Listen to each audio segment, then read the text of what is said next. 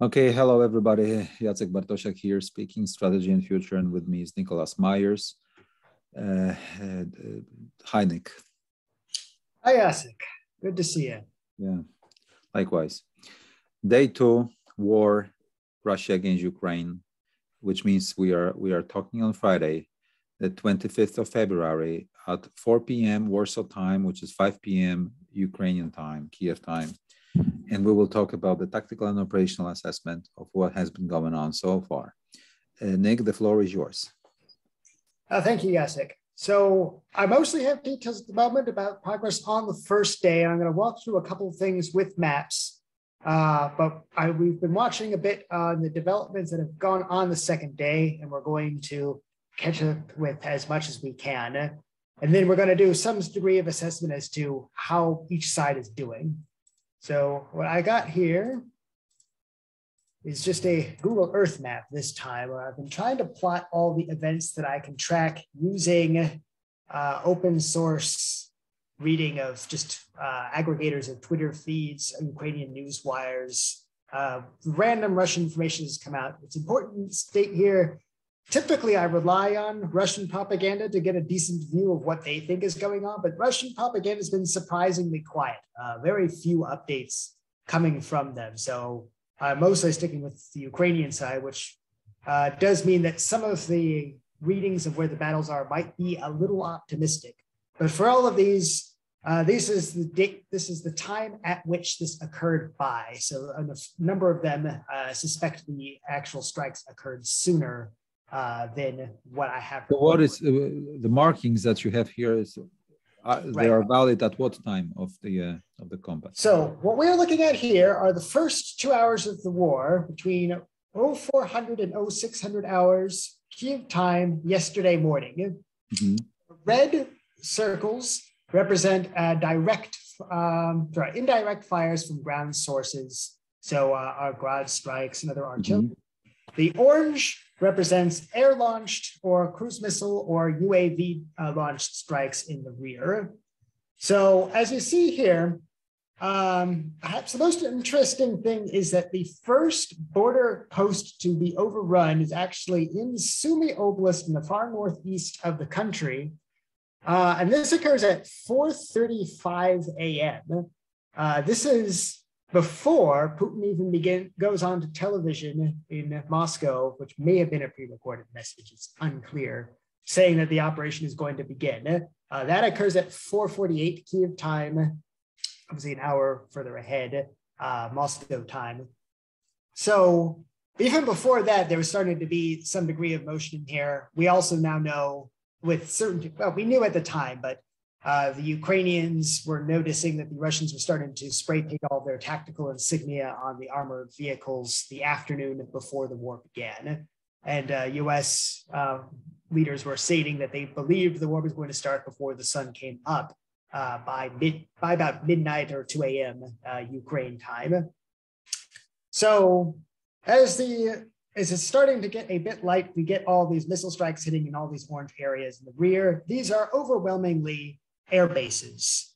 A couple of them are depots, 1 or 2 are ports, but it's primarily air bases that they are hitting. And then at the front area in particular, you can see there's a big concentration of strikes in the Kharkiv area, primarily against both border guard posts as well as air defense sites. So trying to do as much suppression at the front as possible.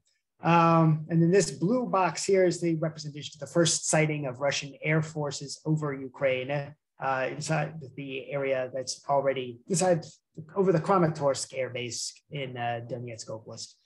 People may remember that in 2014, obviously, Kramatorsk was one of the main battlefields in the first phases of the Russia-Ukraine war. So this red obviously is the Donbass front line. It's been static for some time. Then we've got the introduction of a couple of wars in different areas. If we move into the next hour, the concentration of strikes decreases, at least in terms of what I can find open source. So we give another additional set of strikes across most of the other air bases and arms depots. Then a couple of air strikes specifically around Kramatorsk again. And finally, we start to get the major movement into the country between 07 and 0800 hours. This is when you start to see all of the images of armored vehicles slamming through with the different border checkpoints. So the first ones that are augmenting the initial one from Sumy are coming in from Belarus, and then from the tri-point was actually a border crossing right at that tri-point. All converging into Chernigov Oblast to go against Kyiv itself.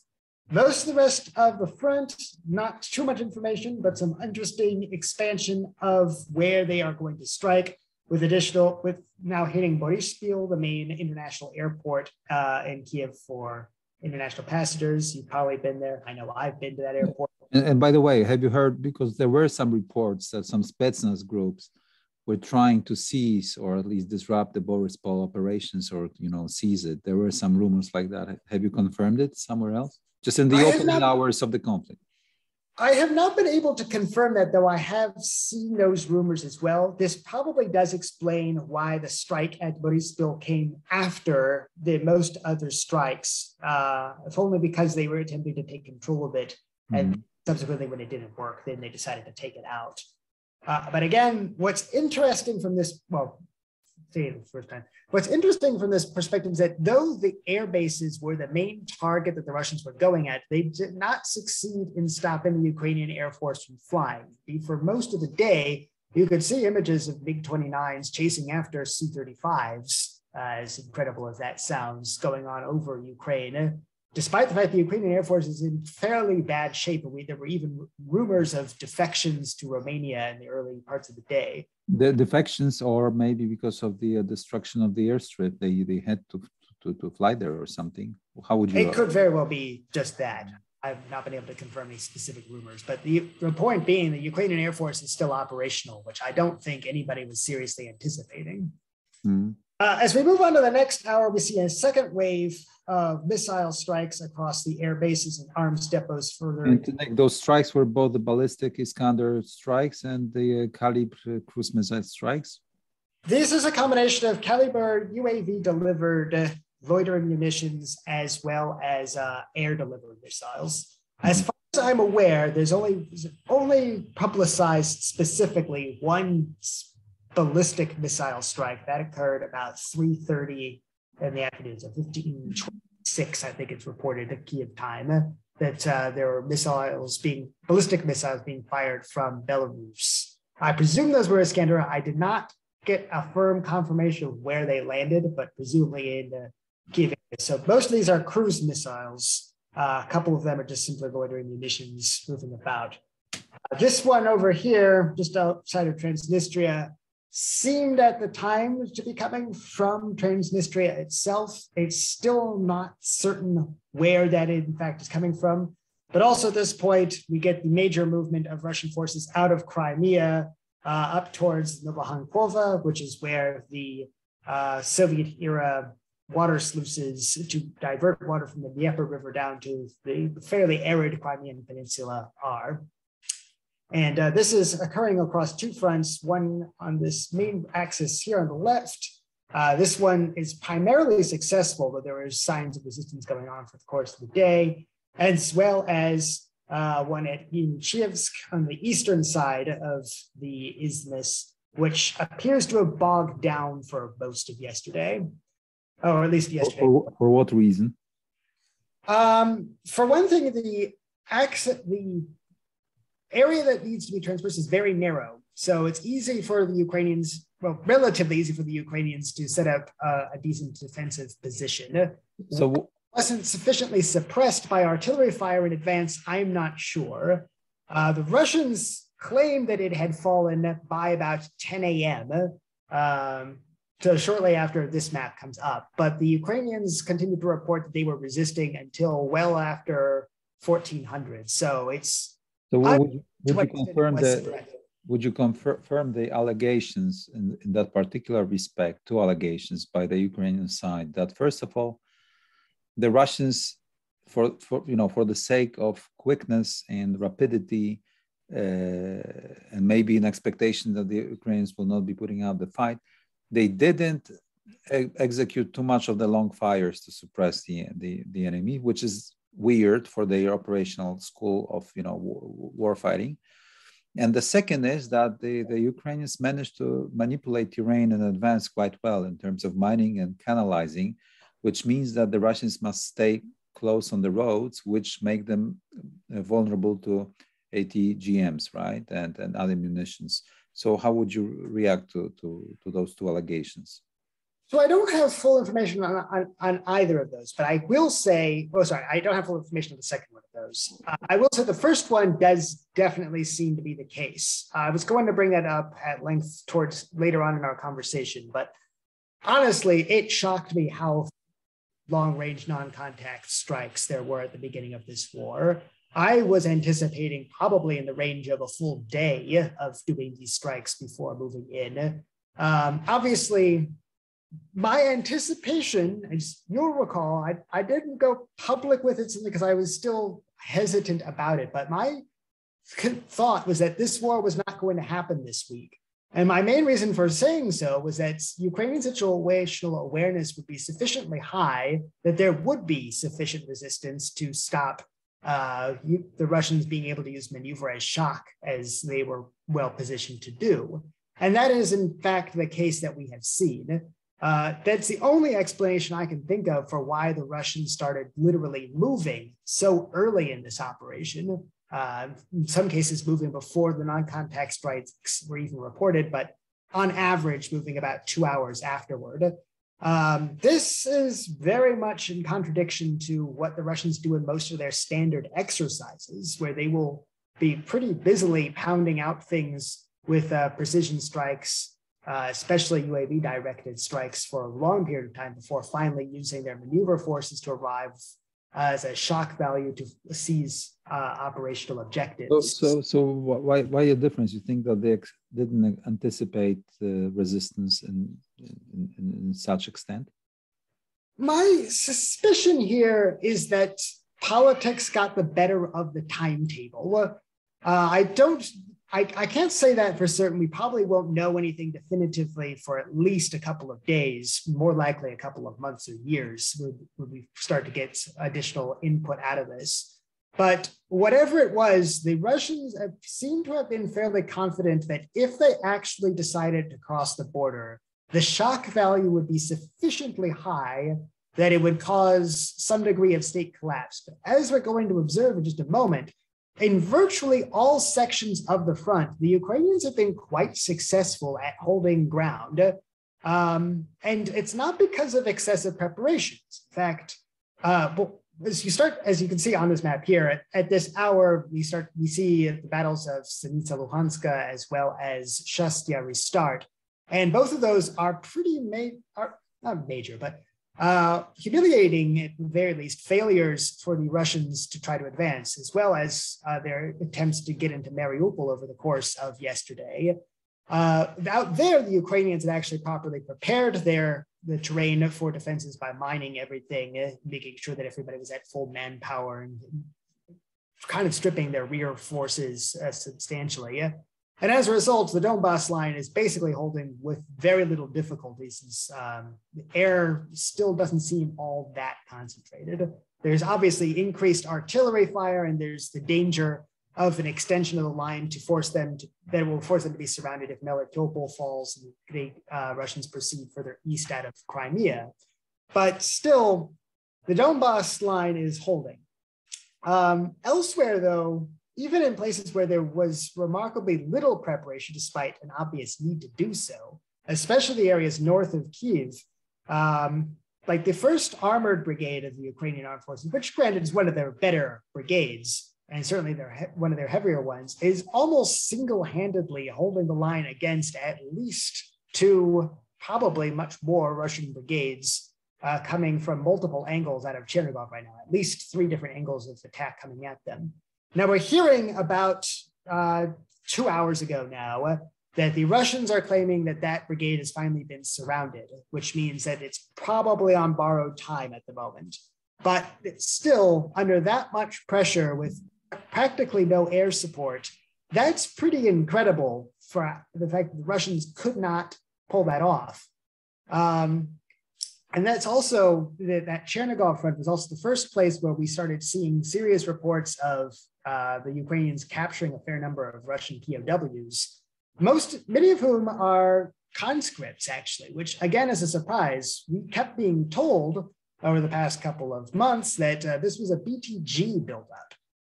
If these are BTGs, then clearly the definition of a battalion tactical group is changing, because conscripts don't belong in battalion tactical groups. That's more than half the point.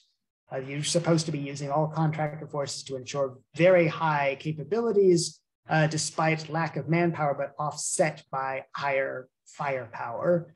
So if that's the circumstance that we're looking at, then clearly the Russians do not have, to use an American term, don't have their varsity team out at the front, which raises other questions that we need to address at the end.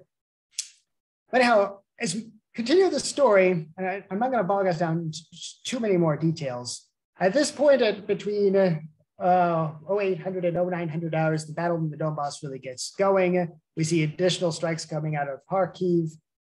We see now the Russians are moving up to Genishivsk. Battles are expanding elsewhere in the Donbass. And now things start to get a bit muddled about this point around 1000 hours in that morning, because it's hard to gauge precisely where everybody is. There is remarkably little imagery of the battles literally occurring. We just have a whole bunch of images of destroyed equipment in the aftermath of certain battles. That could be a sign that certain cyber and electronic warfare things are functioning at the front. Could just be that people have successfully evacuated away from the frontline battles. But it's also notable that there has not been nearly as much cyber disruption as we would have expected. For most of yesterday, Ukrainian government websites were functioning normally. There were a variety of different means to gather information on what was going on in Ukraine. Today, it's gotten a bit dicier, both on the Russian and the Ukrainian side, as certain hacker groups have started to really go after Russian internet infrastructure. So we're starting to lose a couple of information sources, but still it's not nearly as dramatic as we would have expected. At any rate, though, cutting to be about 1100 hours Kiev time, the Russians have now established their front line. Nick, if I may, and what the encounters, the battles, the combat, what does the combat look like at the early hours of this conflict?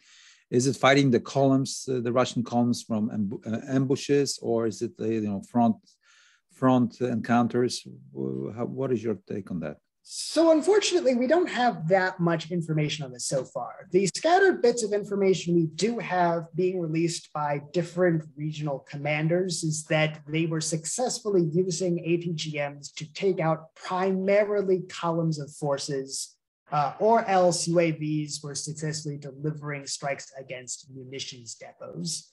What this means to me in the initial fog of war is that this was the most effective way that they were able to use their firepower, as opposed to the predominant way in which engagements occurred. So obviously you're a commander and you've scored some major victory as well as a whole bunch of moderate victories. You're gonna boast about the thing that you did really well at. So my suspicion is that ATGMs versus columns was where everything was most effective, where it wasn't necessarily the primary story going on for most of the day. Where it becomes, how it might be the primary story of the day could be that the Russians, having failed to advance very far in any front, despite a pretty sizable buildup of forces in advance, suggests that perhaps that was the signature way in which they were just unable to move forward. But for now, that's as much detail as we have. We're going to need to wait until some Ukrainian and Russian commanders are able to talk, probably after the operation is over. So still covered in fog of war at the moment, but clearly the most effective means that both sides are reporting are these use of ATGMs against columns or UAVs against concentrations of forces. I think at one point there's a strike at the Ukrainian tank base at Kryvyi Rih right here in the Dnipropetrovsk Oblast, that claimed that 3 UAVs managed to take out, I think, 17 tanks as they were all concentrated at a particular point. So not half bad, but still unconfirmed whether or not that's a normal engagement. Mm-hmm. It's not more conclusive than otherwise. But here we see this arrow moving up to the Dnieper River. This was the major tactical success that the Russians had yesterday, breaking out into Kherson Oblast, gaining access to the Dnieper River here, at least on the left bank, and soon being able to take control of the hydroelectric plant and most areas around it. There continues to be some instances of resistance in the rear for the remainder of the morning, but this breaks down by about 1,500 hours is when we stop hearing reports of stuff happening behind the line.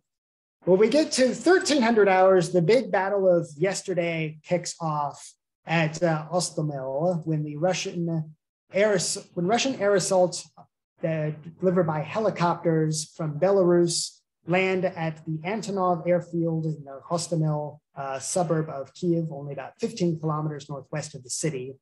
Zoom into the everybody can see. A very risky operation, isn't it?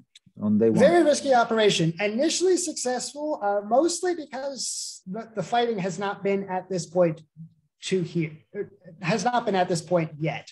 In fact, the Ukrainians only confirm that the Russians are crossing the border from Belarus west of the Dnieper River only about 20 minutes before this battle starts being reported. Mm-hmm. So this whole side of the front is supposedly not active to this time, possibly de-emphasized to this point. So what do you think? What was the idea behind the Russian actions with respect to this airfield and coordination with the movement from the north? So we got a hint a short while later that about 1741 hours Kiev time, the Ukrainians report that the 76th Guards Air Assault Division is now moving 18 Il-76 very large military transport aircraft from their main base at Pskov, seemingly to this air base, to probably land an entire regiment of Russian VDV troops outside of the city and really start to enact the surrounding of Kiev. We see that within the next hour going on here, the Ukrainians actually repulse a separate air assault landing directly on the dam area at the north end of the city, as well as the beginning of artillery strikes on the south side of the city. So they are really starting to show that. Hold on, Nick. So there was another assault on the dam, on the around the dam place, right? It appears that they were attempting to, and I'd emphasize appears to because clearly it was not followed up on. What is definite, or at least seems definite from the reporting I've seen so far, that the Ukrainian air defense successfully took down at least one helicopter, up to 3, landing in this area, and that forced an abort to that mission. Mm-hmm. And this was 1,450 hours. And how did that work? In this early phase of the campaign, did the Ukrainians really have any troops in Kiev and surroundings, given the thinning out of the forces to all those 4 theaters, different axes of advances? So what is your assessment? So I have not been able to see too much about how the literal forces around Kiev were distributed over the course of the day. Well, at least at the beginning of the day. Later on, obviously, they're concentrating to retake Gostomel because they become aware of the fact that this is the critical, decisive point of at least the first day of the campaign. But it does not seem that they got too distracted by all of the impending doom that seems to be coming out of the Chernigov area. This may have something to do with the fact that the brigade up here is doing remarkably well, even after they introduce a third line of advance coming along this axis route here, somewhat in the early afternoon, to try to cut it off even further. So the Ukrainian brigade is elite brigade, reminding the number of it, is holding ground around Chernihiv area. First Armored Brigade. First Armored Brigade, the elite one. Carver was mentioning this one, I guess. Yes, it's the First Armored Brigade in terms of the Ukrainian Armed Forces, probably one of their best brigades, perhaps the best brigade that's not it's not their own rapid assault forces. They're equivalent to the VDV, but they have a different name I can never remember. But again, like I said, today they are now surrounded, at least according to the Russians, and are probably going to be trying to fight their way back out. Mm-hmm. So running short of the stuff that I have on the maps, it's this time that they start launching the Iskander shot fires from Belarus. Over the course of the entire day, the battle in Kharkov continues with remarkably few coherent details other than repeated shelling of the city's suburbs. And remind people, Kharkov is the second largest city in Ukraine. It's a fairly significant location relative to other places. So it's significant whatever happens there. And then by 1600 hours, we really start to see, firstly, just a total breakdown of Ukrainian defenses in the southern peninsula. But at the same time, the Russian attempt to breach the Dnieper River and cross over and start encircling the city of Kherson, seemingly to try to take Mykolaiv, which is the home of one of the major shipbuilding industries of the former Soviet Union, and that Putin specifically called out in his Monday night speech. That is repulsed, and the Ukrainians managed to retake the bridgehead at the bridge where they are fighting. This one right here, this yellow line here. Mm-hmm. So as of the last I have heard, this is still the front line of that fight, but the Ukrainian defenders that had been holding against a reported amphibious assault in this area were surrounded, have not necessarily surrendered or been destroyed yet, but are not in a good position. This line out here towards Melitopol did eventually start to break through later on in the afternoon, though Melitopol itself, as far as I have seen, has not fallen yet, though it is in serious danger. I have also not been able to find any coherently good information about what exactly is happening in Odessa. It does seem that there was an amphibious landing there. I've not been able to confirm anything of the timetable of it yet. It seems that it was quite early in the day. What is clear is that the Ukrainian military institutions there are still functioning, as we still do get information about resistance going on. And it appears that the fighting there is a lot more irregular than it has been in other places. So this is in Odessa in particular is where I've been seeing a lot of ununiformed Spetsnaz type people trying to infiltrate Ukrainian military infrastructure and being repulsed at great cost to whoever was on patrol that particular time. So it's unclear to me to what extent Odessa actually has fallen, though it certainly is under contestation. And it's probably at greater risk at the moment than Mykolaiv is. But that's basically the situation we had at the end of the first day. So I don't have the full map drawn out here, but the front line, as you can see online now, is not terribly far off from where, at the end of the first day, it's not terribly far off from what you'd be able to find just by Googling it, which is that this whole section around Chernobyl power plant has been captured. It's difficult to hit back at Chernobyl because massive potential environmental damage if you happen to hit it for obvious reasons. The Ukrainians managed to retake Gostomel late evening. Major Ukrainian victory to stop the encirclement of Kiev, at least on the first day. In Chernigov, obviously, the line is basically held at where these arrows end. This section here expands a bit. All of these sections of the border have now been overrun by Russian forces, but they have not advanced especially far into Russia. The city of Sumy itself is not under control. And then Kharkov, it doesn't appear, it continues to be claims that Kharkov's on risk of being surrounded. I think that that's possible, but we have not seen significant evidence of the Russians getting too far behind Kharkov yet. And then on the Donbass, basically nothing has moved. The Ukrainian preparations seem to have worked as intended. There were very serious efforts to shell Mariupol into submission, as well as infiltrate with a combination of irregular forces and amphibious landings from behind. So that section to the front is particularly hairy. What we're seeing this morning is honestly not changing the dynamic too terribly as of yet. Obviously, the most important point is that if that brigade in Chernigov is surrounded and eventually is forced to surrender, then it's going to be the beginning of the division of forces defending Kyiv itself in a manner that's probably going to result in the collapse of the city, possibly later today.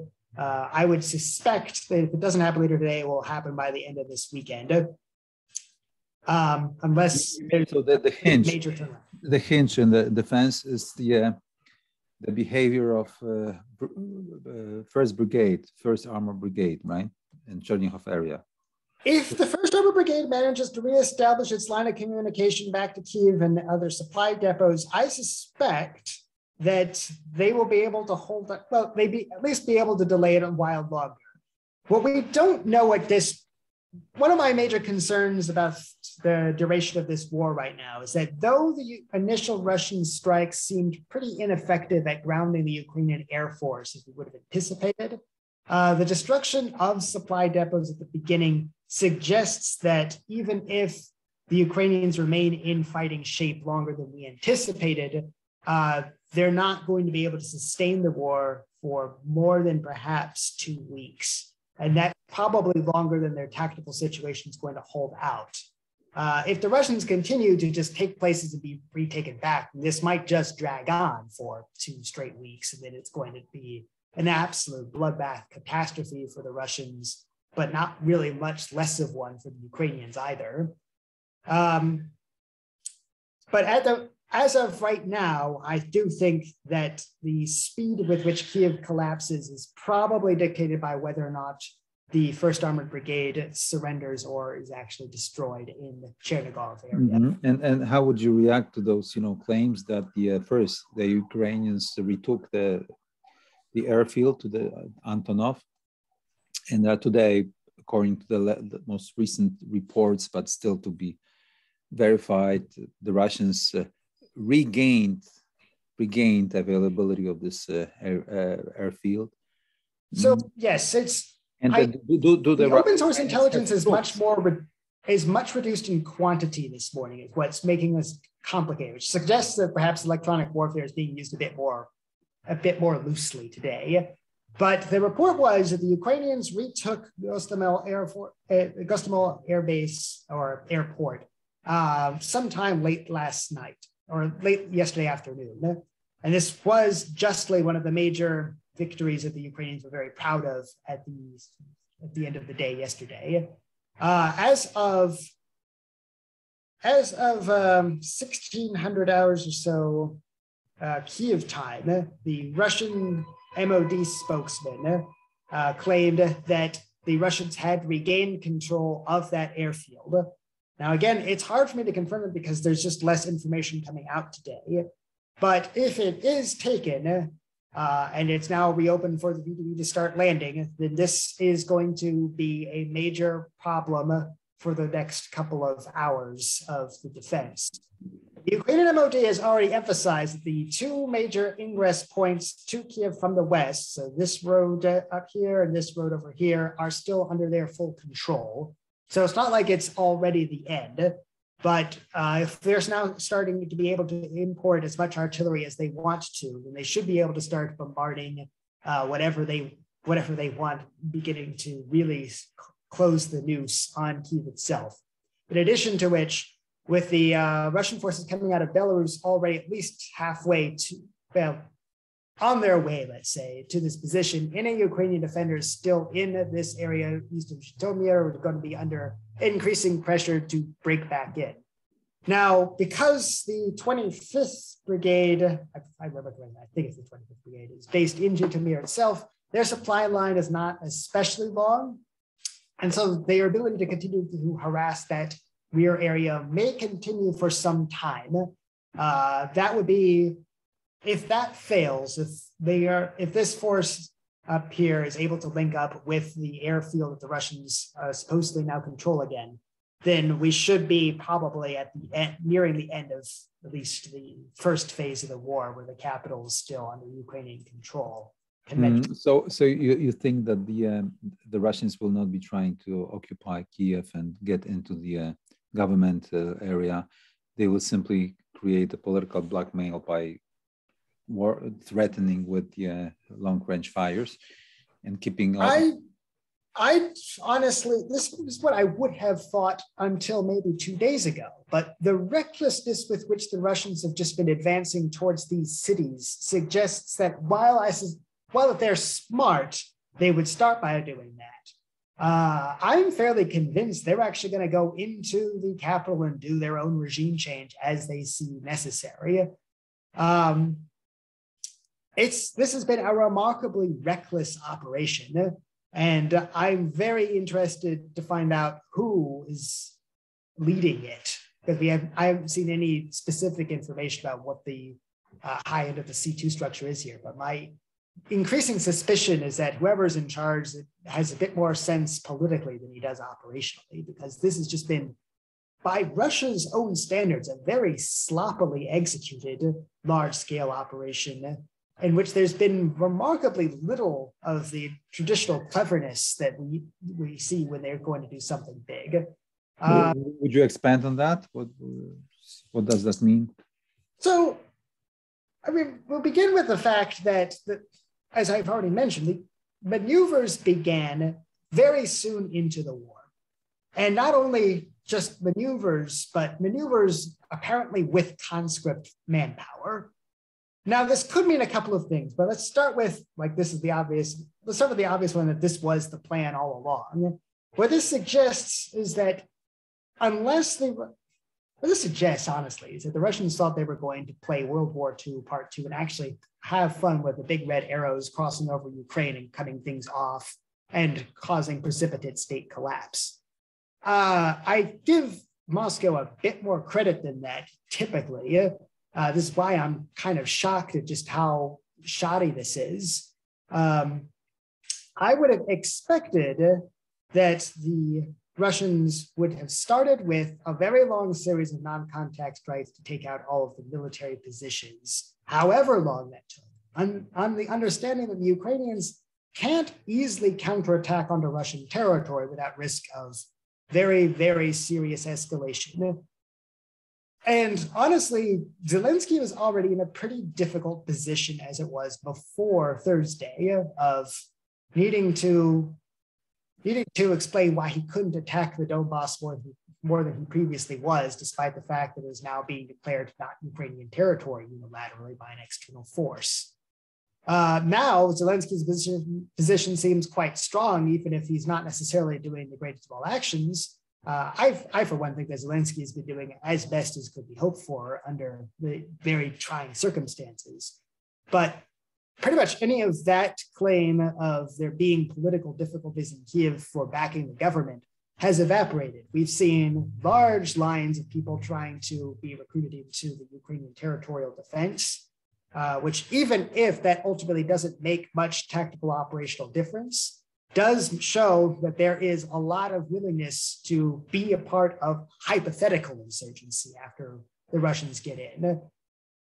Now, the bad news in all of this, I mean, there's bad news and there's very bad news, basically how I see it, is even if this is just a poorly planned Russian operation, I don't see much chance of the Russians losing, because they can continue to just dump more forces into this, the same way that in 2008 in Georgia, they made plenty of tactical mistakes, but they could just add more guys and eventually it was going to be fixed. On top of which, Kiev is simply not very far away from the border. Sooner or later, it's going to be encircled and collapse. We can talk about... How about this, what do you think about giving the weapons to civilians that is happening now, 18,000 rifles? How does it play, in the modern warfare, in sort of this expectations that we have? And the second question, hold on.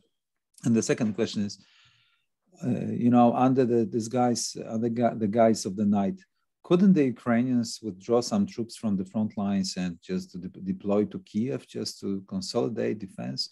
There are rumors like that from civilians on Twitter, that there's plenty of regular troops and plenty of volunteers with weapons, and it's going to be a nightmare, hell for Russians. So how would you react to that?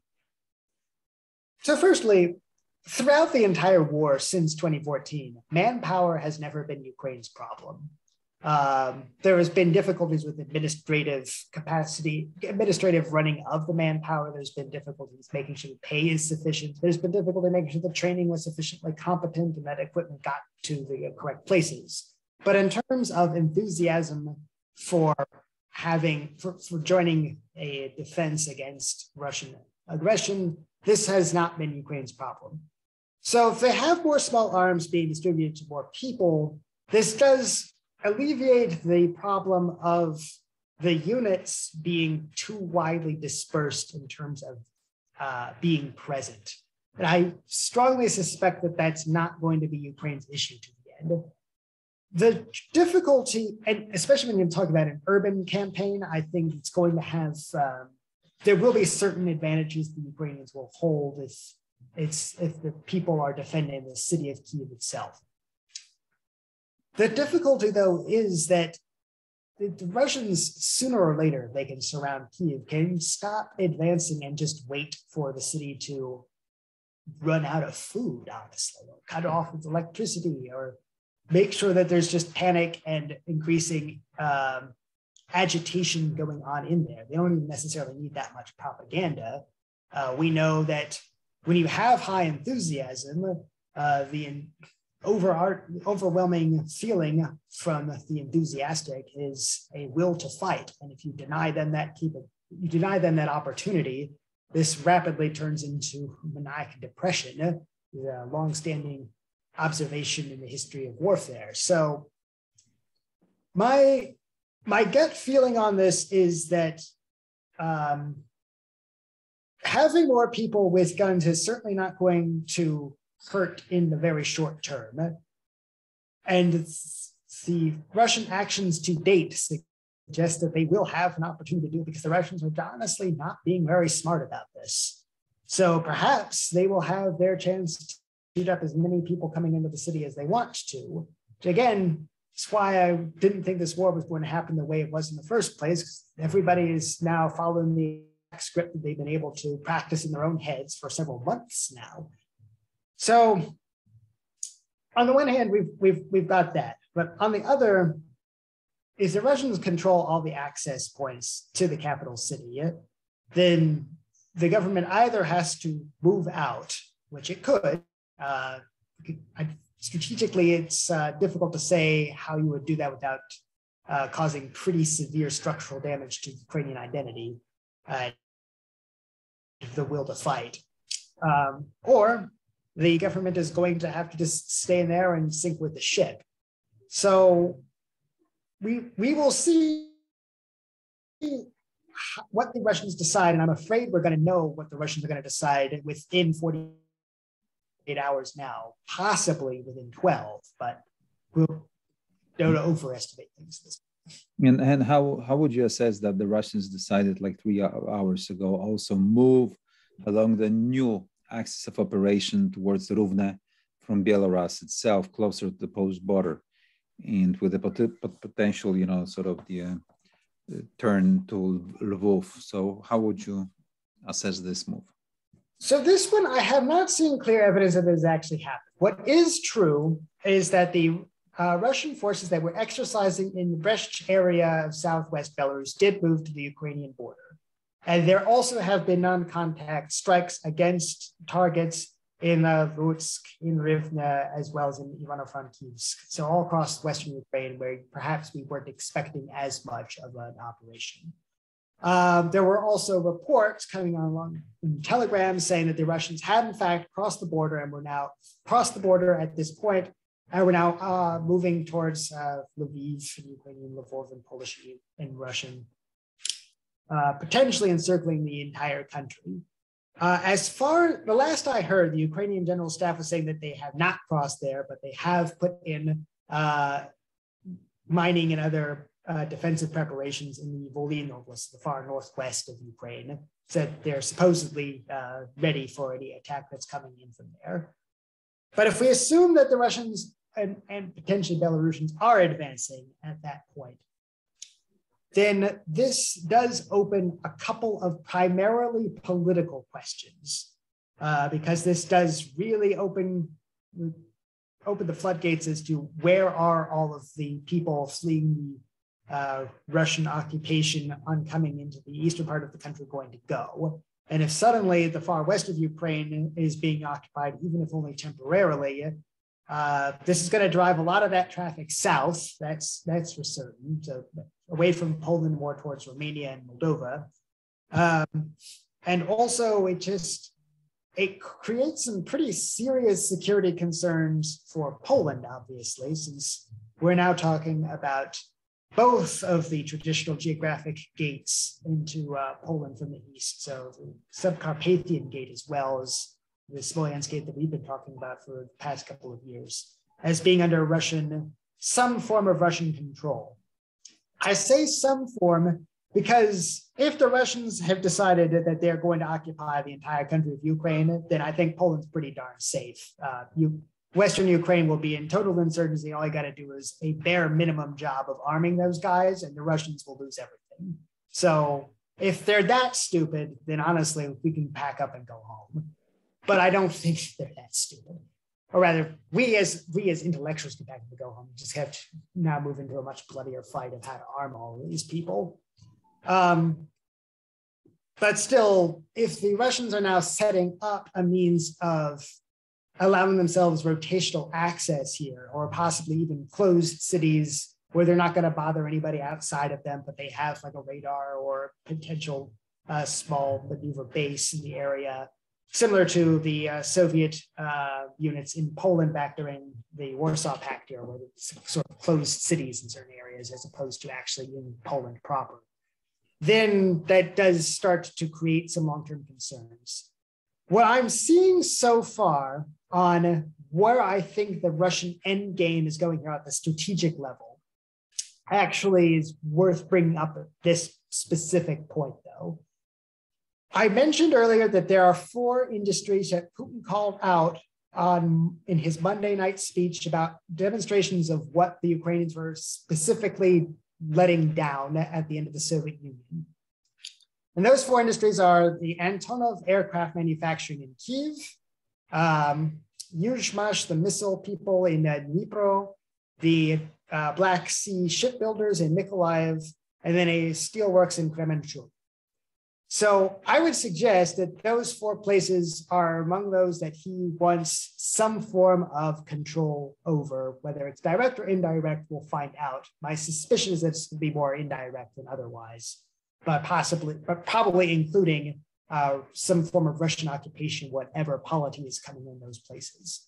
In addition to which, Odessa and Kharkiv both strike me as especially high priority Russian targets.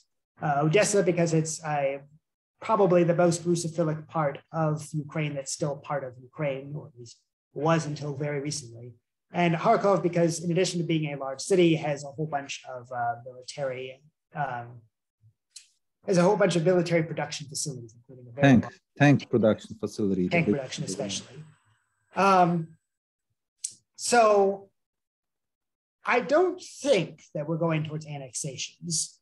I do think that we are going to large-scale dismemberment of Ukraine. If the country of Ukraine survives this, it's going to be so heavily confederalized that the different constituent parts of it will be able to come up with their own separate arrangements with Russia for Russian forces to be there. So, or at least in emergency situations. So my expectation is that if we've already sliced off Donetsk and Luhansk as their own countries, then we're probably going to end up seeing at least 4 more countries emerging, probably in Novorossiya for the area from Odessa out to Donetsk, possibly even 2 of them, as well as an area for Kharkov itself, the area around Kyiv becoming the new proper Ukraine, much reduced in compliance with Putin's very strong hatred of Lenin's decisions, apparently. And then probably the western part of Ukraine being sliced off as something probably called Galicia that he's probably going to take the least interest in, maybe even consent to letting it join NATO. We'll find out. But Galicia is sort of an economic basket case of its own, in its own right. So I don't think the Russians have too much of a long-term interest in maintaining control over it. Probably would prefer it to stay neutral, but understand that they probably can't police it forever. But So coming back to operational yes. dimension, you know, the bulk of the Ukrainian forces are either in the Donbass, in the Kharkov area, and generally east of the Dnieper River. So, you know, how to consolidate the defense line, you know, and to move back behind the Dnieper and just to the rescue of Kiev, what to do, you know, in terms, because, you know, in order also to calibrate the cascading morale issue, how would you play this game? It's, you know, it's 5 p.m. Kiev time, day 2, what your orders would be. Like, so the difficulty in calling a general retreat to west of the Dnieper, if you are Ukraine at any point in history, is that the area, right bank Ukraine, is prime for an offensive. It is very, very open terrain, very few canalization options, unlike left bank Ukraine, which the Ukrainians have successfully used to their advantage, especially in the defense of Kharkiv, keeping it separate from the defense of the Sumy and Chernigov areas so far. In addition to which, with the forces at the front, especially in the Donbass area, so comprising so much of a proportion of overarching Ukrainian strength, pulling those forces out, especially where the preparations for defense are by far the best that the Ukrainians have, would be a huge morale loss. And honestly, moving back to an area that's going to be harder to defend, because if the Dnieper River is breached and the Russians manage to hold a bridgehead anywhere and keep getting supplies into that position, almost at any point between Kherson itself and Kyiv, it's not difficult to sustain a large-scale offensive into that area, or at the very least continue to encircle the enemy forces over and over again. This is more or less how Hitler's original invasion of Ukraine succeeded so quickly. Some people have been saying, oh, Hitler needed 30 whole days to occupy what's now Ukraine. Why should we be concerned about the Russians' inability to do it in just one? And I would say that Hitler started a lot farther away from the center of Ukraine than the Russians are. He also had immediate access to the most open portions of Ukraine. You just think about that as a country the size of Germany relative to Russia. Trying to take over this region in just 30 days is pretty spectacular, but a lot of that is to do with the fact that in addition to the Soviet military wildly underperforming in the early phases of the war, the initial terrain that they were crossing was very favorable to offensive tactics.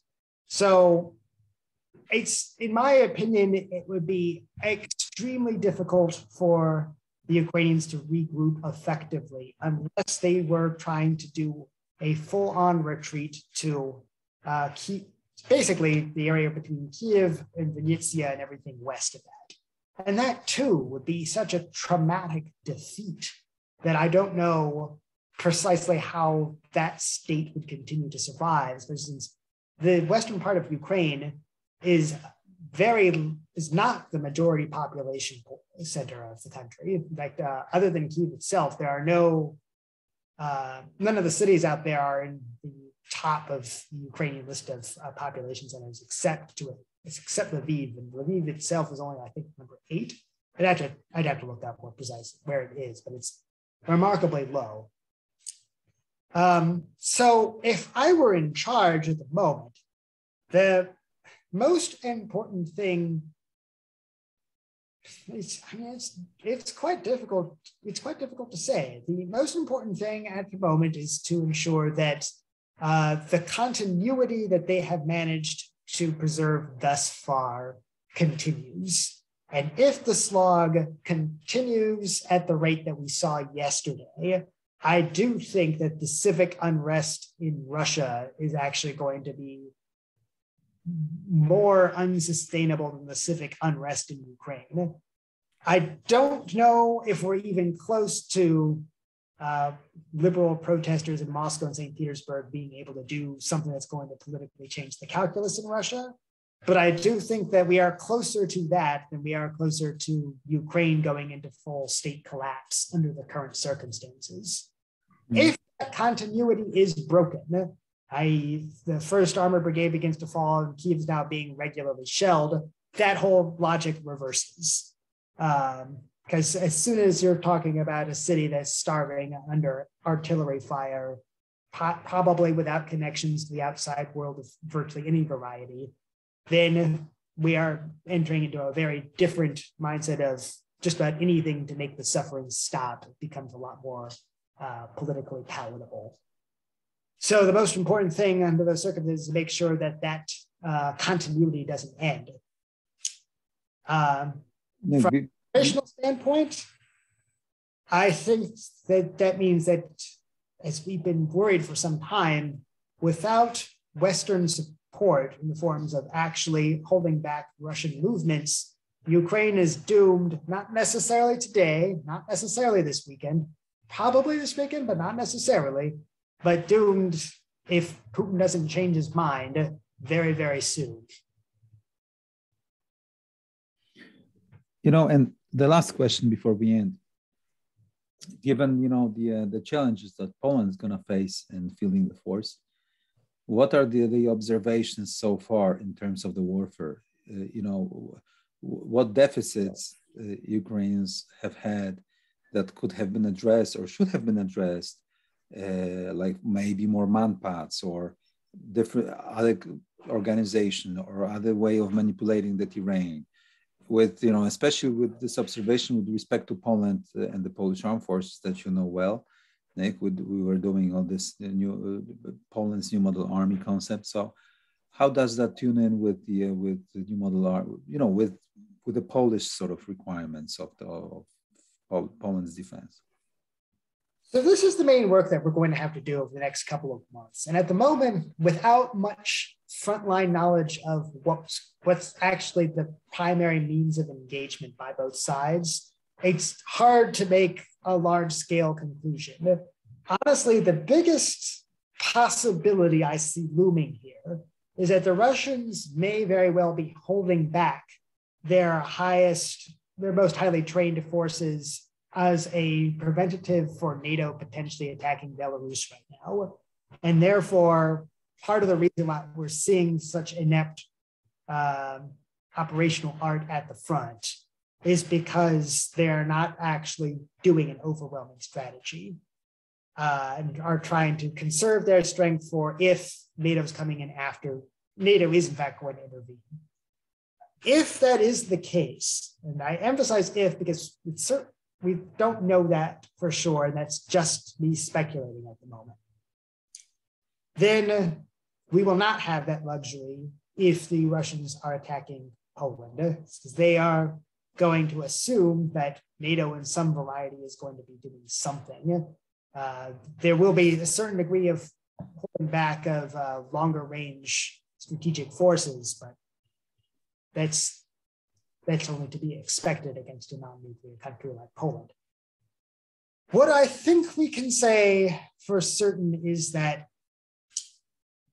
judging by the inability of the Russian Air Force to dominate the skies here, at least so far, if you are able to similarly contest that airspace long enough, then we don't see rapid collapse of the front lines as we were sort of well, not me personally, but as many were expecting the Ukrainians would do if this mighty Russian force that had been assembled around it for 4 months had actually fallen in on it. But remember, the Ukrainian Air Force, such as has been able to fly, is primarily composed of air superiority fighters and not fighter bombers like the Polish Air Force is. So to a certain extent, they are optimized for that sort of situation. I'm honestly stunned that we're talking about the Ukrainian Air Force at all, but here we are, and they still. Yeah, what struck me, Nick, is I'm seeing all those photos of the columns of the Russian tanks and armored personal vehicles and stuff.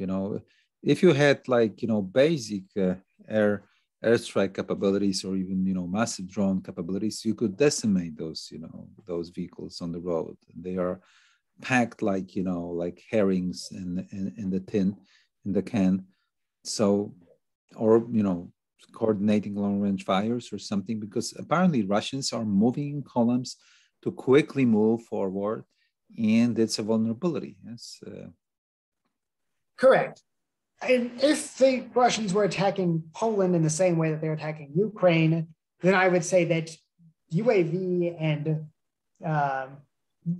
helicopter-borne munitions would be easily triumphant over, would easily reduce the scale of the Russian threat to something that Poland could easily handle, or rather, Poland could conceivably handle.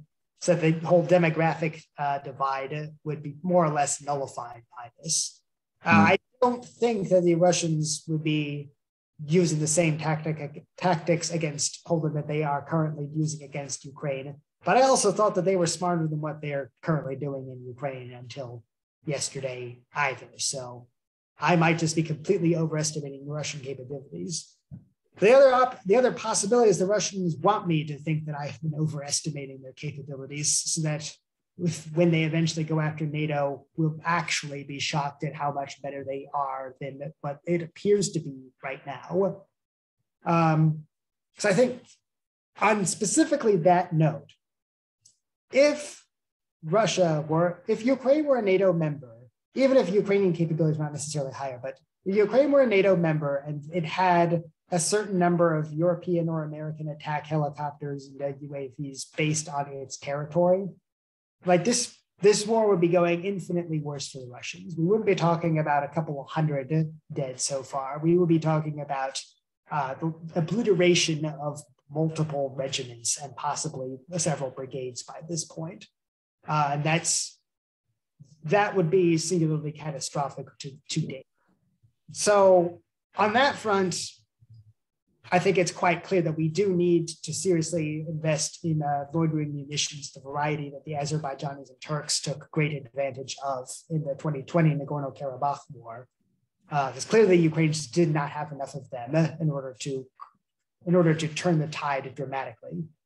Perhaps they'll even manage to turn the tide in the next couple of days, but what I'm seeing so far is the Russians are just going to continue to surge into a couple of strategic points until they can finally force Kyiv into submission.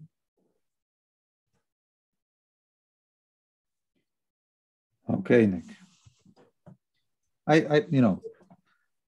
We will have a chance to talk more about it, maybe in part 2. But so far, let's put an end to our podcast. Nicholas Myers, Jacek Bartosiak, Strategy and Future. We have been discussing the opening salvos, opening maneuvers in this war between Ukraine and Russia as of Friday, 25th of February, 2022. Thank you, Nick. And I'm sorry I don't have better news for you. We'll see what happens next. Take care. Goodbye.